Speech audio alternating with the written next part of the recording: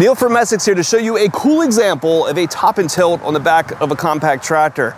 As we go around and we review different models and show off their features and benefits, we often talk about a tractor's three-point hitch and how deluxe tractors have much nicer three-point hitches with additional kinds of adjustability on it, whether it be sway bars or extendable link arms or ratcheting side links.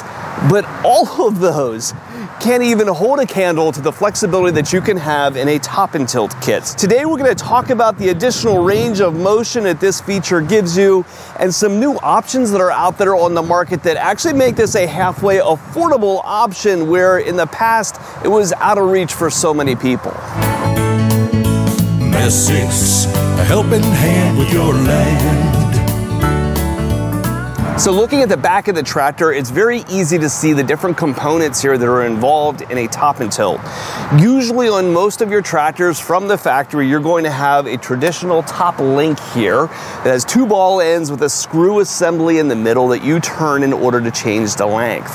That here can very simply be swapped out with a hydraulic cylinder. So you're going to have the same balls that go on the back of your tractor or onto your implement, but this cylinder now can be adjusted from the cab.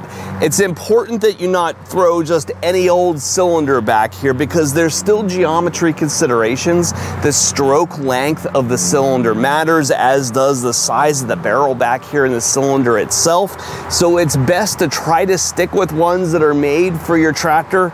But dropping a cylinder in here can give you that added range of motion now, right? We're not having to get off the machine and twist the top link in order to change its length.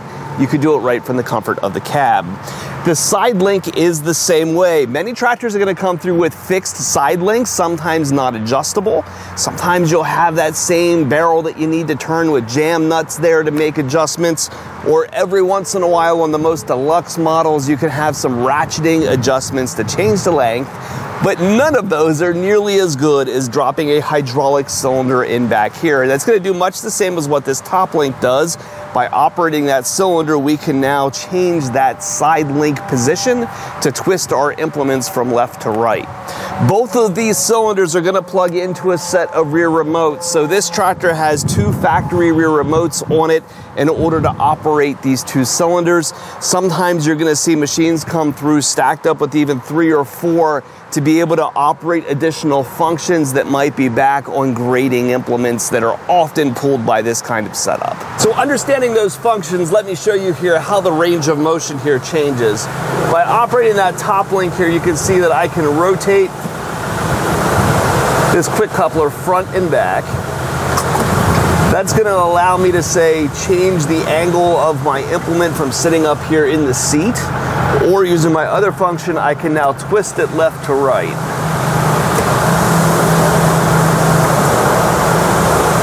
The implements that benefit the most from a top and tilt setup tend to be those that are ground engaging. Say a box blade like this. Now this one's too small for this tractor, but it gives you an idea of what we're talking about.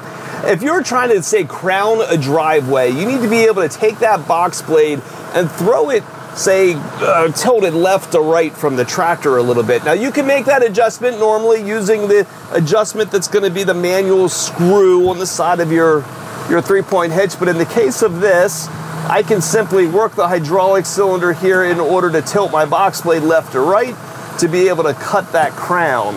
Conversely, if I wanted to adjust the amount of dirt that was coming out the back of the box blade and adjust the height of my cutting edge in relation to the ground, I can now adjust the top link left and right in order to change that approach angle and change how much soil is going to slip out the back underneath that cutting edge. Little adjustments like that can be made up here in the cab while you're working, as opposed to having to jump out of the machine and make manual adjustments of your three-point. Now, if you're shopping for a new tractor, would I recommend this? For most people, no. I see too many people go through the build and price tools of configuring their machine and want to check off every option because why would you not want this? This is awesome.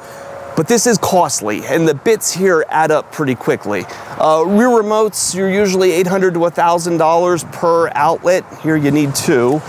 These side links and top links for customized hydraulic cylinders with special fittings on them. You can get into a couple $100s for each of these cylinders, and before long you've added nearly $3,000 to the back of this tractor.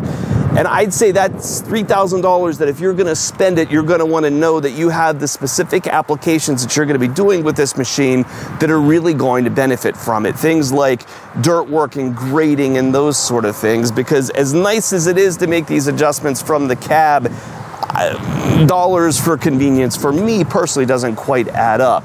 Now, some of the costing here is improving, actually, believe it or not. If we look at the way that Kubota has addressed third function valves, right, the hydraulics that you put out on front of your tractor, you can buy a Kubota made and engineered third function valve that's going to be really tidy, using the best components and hard lines tucked up out of the way so that you don't see dangling wires and hoses. Or you can go and you can buy that third function kit from the Lamb Pride division, also owned by Kubota, but maybe built with rubber hoses and maybe not built with the most high-end components, and you're gonna save a little bit of money. Kubota's now doing exactly the same thing now with top and tilt kits. So in the past, these have been offered for L Series and MX Series tractors. They still are, but there's also going to be Lamb Pride variants now that are a little bit less expensive construction. And you're also going to have kits available now for some smaller tractors. So going down into the LX series machines, we're going to be able to offer more top and tilt kits for those as well. We have these in stock now. If you click on the links in the description or float around up here in the top, it'll take you to Messiks.com, where you can see what we've got available today for your tractor. Great stuff, right? I would love to have a setup like this on the back of my tractor and have the work to justify it, because just watching this thing move and the added range of motion and functionality that you get out of it, I think is really cool. And if you like nuts and bolts and you appreciate machinery, you could definitely see the value in this very, very quickly. We can help you out with a setup like this, or if you've got parts or service needs for other equipment that you've got, give us a call at Messiks. We're available at 800-222-3373 or online at Messiks.com. Added functionality like this seems super appealing, right? Like, who would not want their machine set up this way?